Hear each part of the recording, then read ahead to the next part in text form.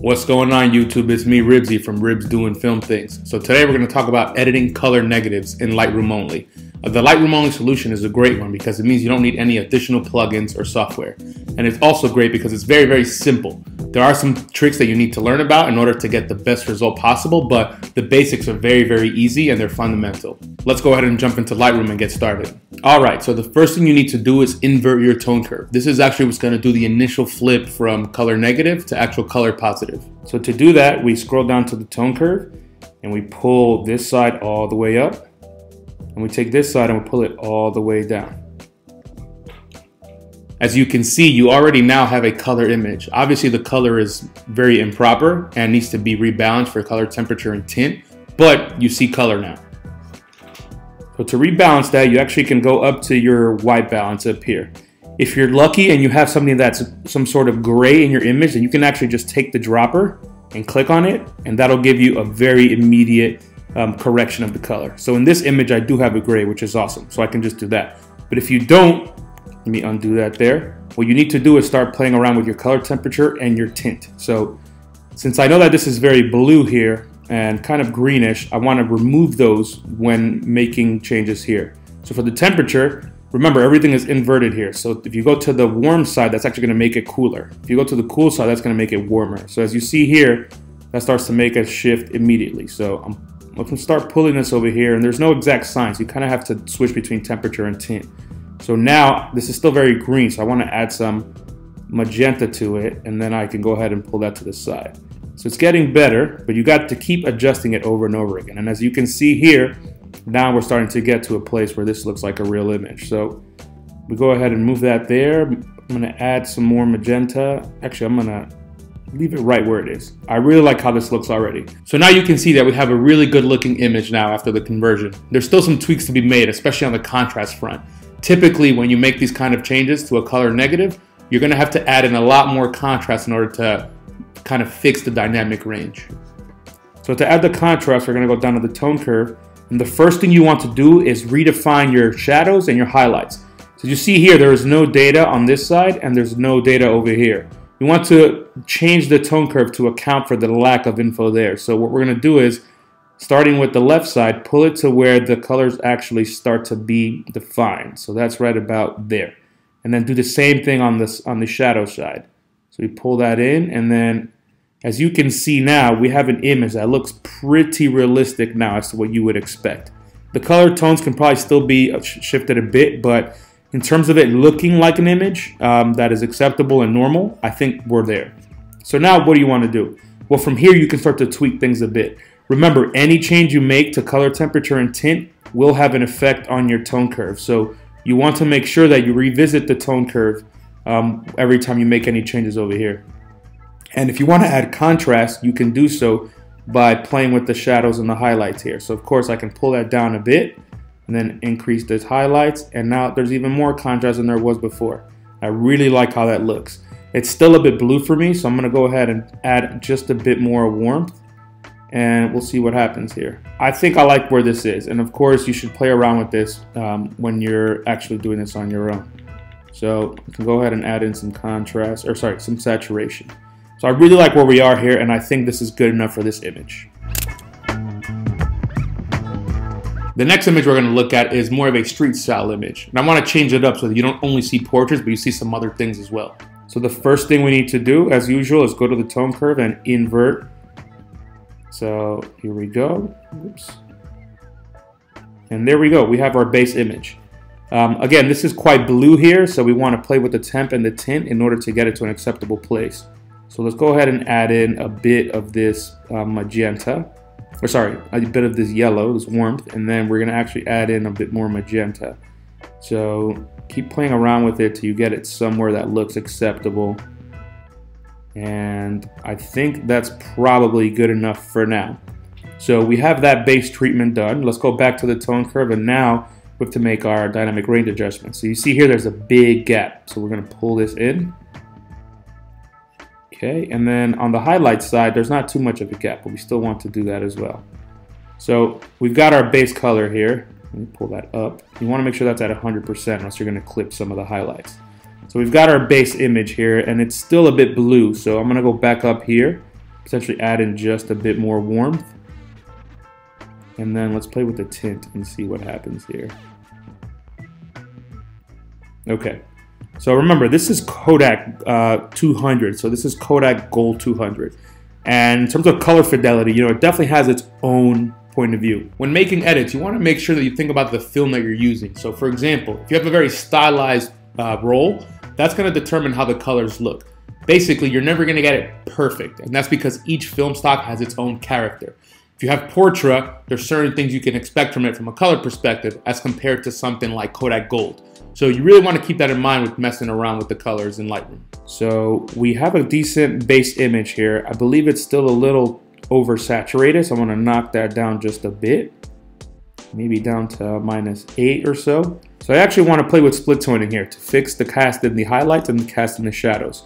When it comes to split toning, nothing is reversed, so it actually works as you normally would expect it to. The highlight slider controls the highlights and the shadow slider controls the shadows. So let's start with the highlights here. I want to make this a little bit less blue, perhaps a bit more warm. So I'm going to add yellow and increase the saturation here. And you can start to see it's being affected just a bit there. So it's affecting the rest of the image because there isn't too much dynamic range here. Everything is kind of in the mids to highs, but I like where that's at. We can then target the shadows a bit more directly. And for the shadows, I want to go ahead and make this a bit blue because it is looking very red down there. So we're going to move this to kind of the blue-purple zone right here. Then we're going to add some of that in for the shadows.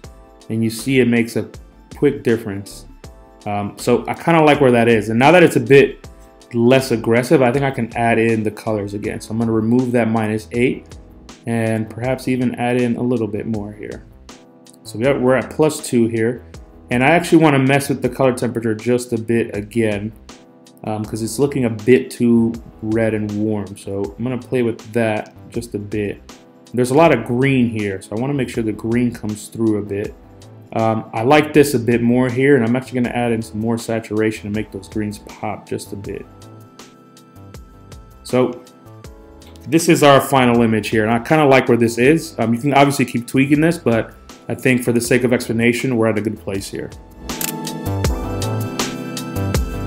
Our next and final image is a landscape image. So this one is shot on a pinhole camera. So you're gonna see a bit lack of detail that is signature of the pinhole camera style. And also it was shot on Lomo 100, which has its own film character to expect as well. All right, so for this last image, we're gonna try something quite different. So instead of doing anything with the tone curve first, we're actually gonna set our white balance point first. What you wanna do is select your eyedropper and then pick the border of the actual film.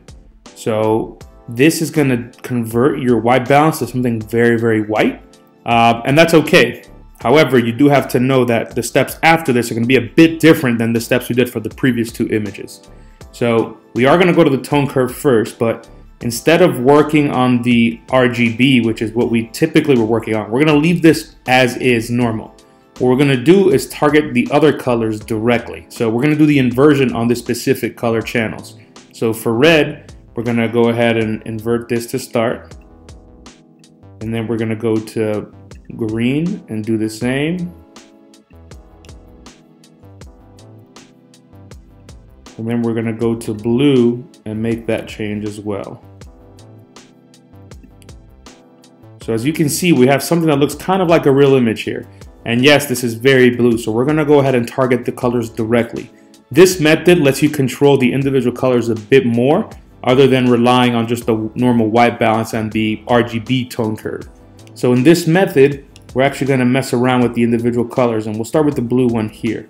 So I'm going to pull the blues down just a bit, but also remove the clipping here. So we're going to do what we did earlier, except to the specific color. We're going to bring this, we're going to bring this in so that it matches the tonality of the image. So I'm going to leave the blues here, but also leave them not full 100% because the image is looking very, very blue. So what I want is some red in here. So we're going to go to the red and we're going to fix the clipping as I mentioned.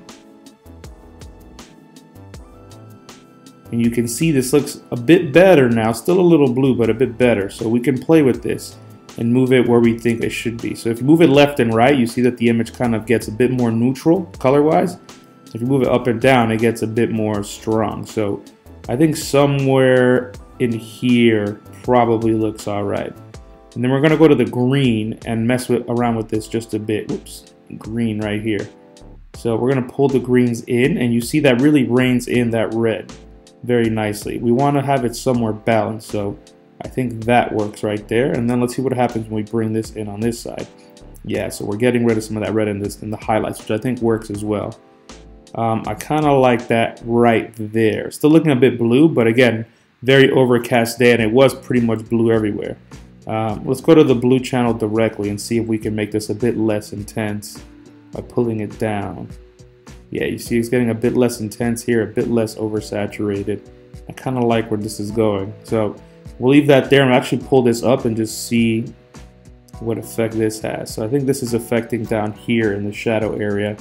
So I kind of like that somewhere right there. So as you can see, this looks like a real image now. And now I think what we can do is kind of play with the normal tools just to kind of bring it to the end. So saturation, I do want to add just a bit more in order to get some pop. It is looking a bit blue there, so we don't want to go too much, especially compared to the original product. Perhaps we can do this on a gradient. So I like the sky where it is. I don't want to affect that. What I want to do is put some saturation down here. Actually, let me redo that because it should start from here. There we go. All right, set the gradient right there, and then we're gonna make this one a saturation mask. And we're gonna pull this up just a bit. Okay, I'm gonna bring the exposure up just a hint.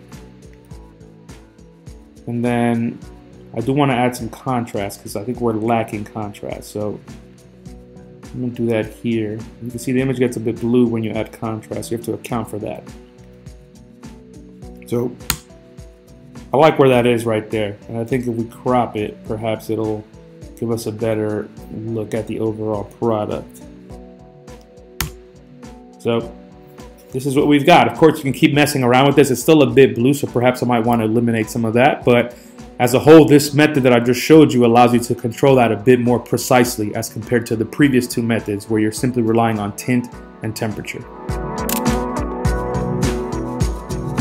All right, YouTube, so I hope that was helpful. I know there's two different methods there and they kind of account for different things, but play with both of them and see which one you think works best for you. I think it really depends what kind of image you have. Perhaps one is more suited to portraits and another is more suited to landscapes, but you can figure that out and see what you feel comfortable with. Let me know in the comments which method you think works better for you and which one you think you might prefer. If you found this video helpful, please give me a like. And if you want to see more videos like this and other topics as well, please give me a subscribe. I would love to be part of your usual lineup. So that's what I got for today. Take care, y'all. Peace.